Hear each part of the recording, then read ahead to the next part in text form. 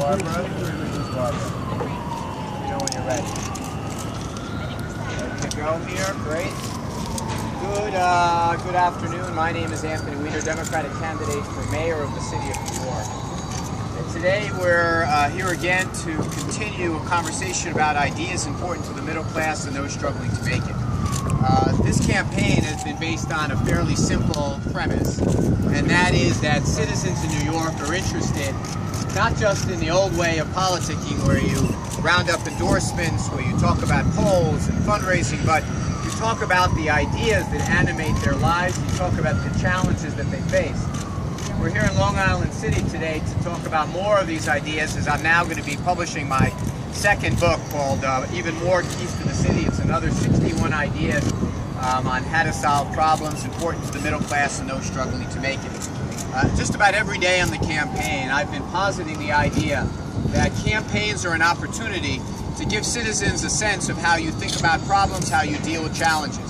Many of you have been alongside as we've talked about things like enhancing the role of nonprofit organizations, talking about the ways we get non-public schools more actively involved in conversations at Tweed, talking about things like tax policy, how we make sure that people who take care of seniors at home have the benefits that they need. Well, today we're putting out another bunch of ideas. Now it'll be 125, and we're going to continue the pace and even accelerate it in the final days leading up to the primary. You may need to actually hold the thing. It's one of the ideas that I hope to get in my third idea book is a windproof easel, so stay tuned for that. I want to make something very clear. You know, this decision to run a campaign based on ideas is because I think that Democrats, because we haven't won for the last 24 years, sometimes I think we haven't deserved to win. Frankly, I think that too often we've been running very old-fashioned campaigns that are stuck in a place that maybe worked in the 70s and 80s but don't work today.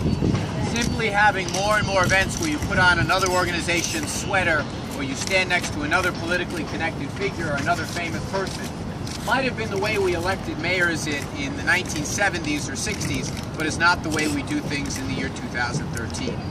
I'm making another calculation, and that is very simply that if citizens want someone who is already part of the city elite, someone who basically is part of the challenges that created the challenges that we're in today. You've got a controller, a former controller, a speaker, a public advocate. You've got plenty of choices. But if you want someone who comes from a different direction, I'm here for them. So this book is a little bit more about that. I'm going to highlight just a couple of the ideas, and then you're going to see in the days to come, this is going to be the platform from which I talk about more of them. For example, idea number 82, hire former cops for parade and festival barrier duty. We see this all the time.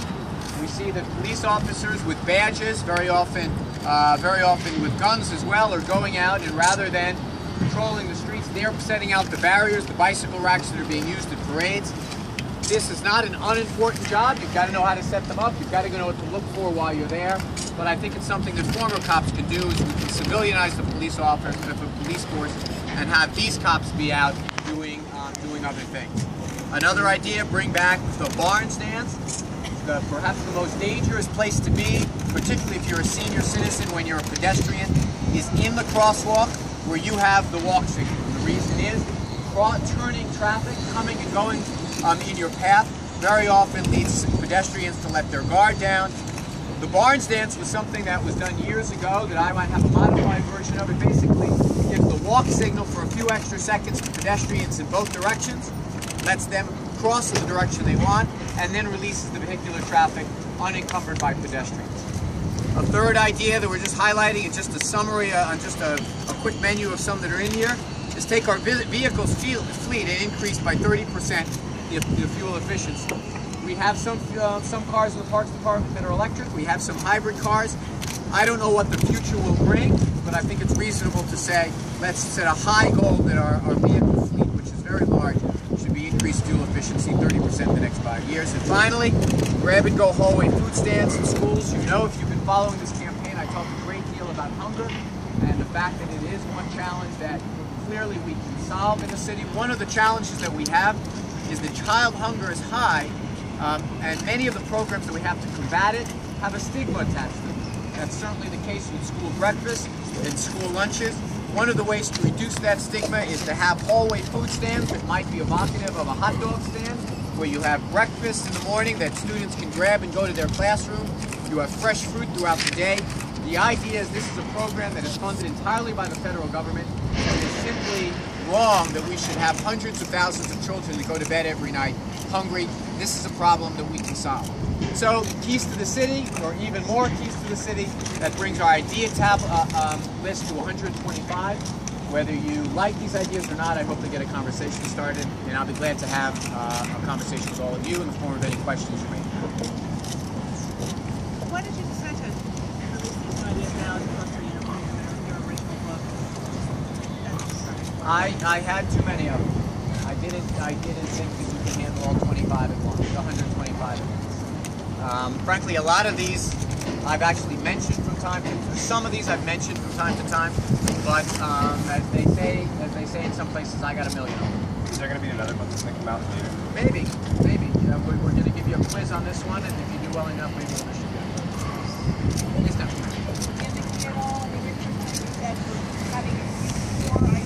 Your healthcare plan. We're capable of doing more than one thing at once. You can have this one idea you talk about it everywhere, but they have too long existed in this city.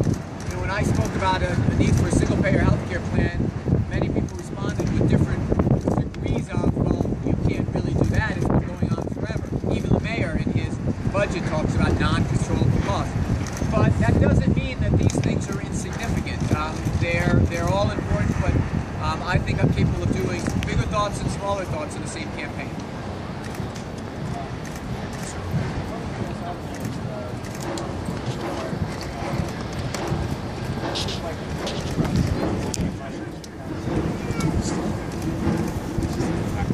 Well, listen, the proposal is to require cops. I say we should start as a pilot work and see how it works. A lot of police departments now have small, inexpensive cameras to the lapels. Today, obviously, we have a lot of officers, and the idea is to try to do anything we can that improves training, protect officers from false accusations, make sure that the confrontations they're having with citizens are documented. That's a good thing. I think the more we document all elements of law enforcement, I think the more transparency we have and the more informed the conversation we can have. And you ask, well, maybe some people might be resistant to it. Yeah. I am not...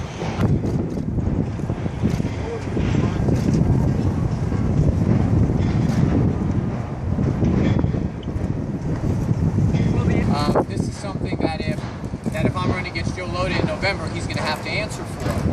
But I think that the matter of resources is not the biggest problem. Cameras are not like laying new tracks or building new stations. They're relatively inexpensive. And considering that we have fewer station agents, I believe it's an imperative. But how would you get the permission from the MTA? What would you do as mayor to make them? No, we'd have to, well, how would I make the MTA? Well, one of my ideas here is, and it's a repeat that I proposed in 2005, that the city get a voting control of the MTA as an intermediate step to getting rid of the MTA altogether. But obviously, until I get rid of the MTA, I'm going to have to work with them. Any words for that? But I think that it's just a different approach.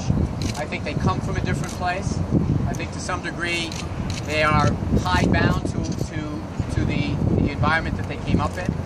I think that you can read a lot of my remarks in the outline, in the introduction rather, that I wrote to this document about how I think that politics and governance and the city of New York has changed under their feet. They might not realize it yet. I, however, believe that the kind of campaign that I'm waging is one that citizens honor. It's one that's being run in Washington. It's one that's being run around the country. The mayoralities of cities is a place where ideas are happening. I'm not sure that, I'm sure that people may still in some corners stand up and say, I want to know what my tribe is doing, or what my union is doing, or what my neighbor is doing, or what some famous person I saw on TV is doing. But I really think many, many more people are saying, what are his ideas for education? What are his ideas for health care? What are his ideas for some of these tough and tractable problems? Any words for the man who lost in the man? Let me do people who actually follow the campaign. One of your ideas is yes, sir. getting arrests for small amounts of possession of small amounts of marijuana. That's something that Governor Cuomo supported and Mayor Blumenthal signed on to. But the state legislature right. didn't really move on it. Well, more importantly, I can tell my police officers and my police commissioner that's not a priority for this administration. Let's face it, one of the reasons why so many stops is happening is because officers ask people to go into their pockets and take out what they have. Once that small amount of marijuana is out and being shown, they can be arrested. That's a waste of resources in my view. I think it damages lives. Very rarely do you catch a master criminal that way. And I think that all it is creating more tension. So I would tell my police commissioner, don't do your job, but frankly, that is not going to be a priority of my administration. Ms. Leathers, one of the women that you were corresponding with. Let me just do people who are calling it being serious. I'm following it very seriously. Yes, sir. Back to the police camera. We'll do off top. Back to the question of police cameras. Do you think that the footage would be allowable in court to be used to prosecute if that were something that they had to? So then, if somebody saw something that was, not just that was happening on the police cameras for them, would they be able to kind of use that to defend themselves? I imagine that the contention is the police officer would be able to use that information to make it clear that he had done everything according to the book. The brass of the police officer could use it for training. Here's something that we observed. Here's how this could have been handled differently. People who are stopped, and there'll be documentation if they believe that they were treated unfairly. It is akin to having a recording of a crime scene, of a interview when someone's arrested. It gives more information, and that information, I think, ultimately will have a good influence on the process. I think having more info. As far as those legal constitutional precepts of like how it could be used and how legally in a courtroom, I don't know. I'm not a criminal lawyer, but I think the answer is it could be, but I would really check with the lawyer.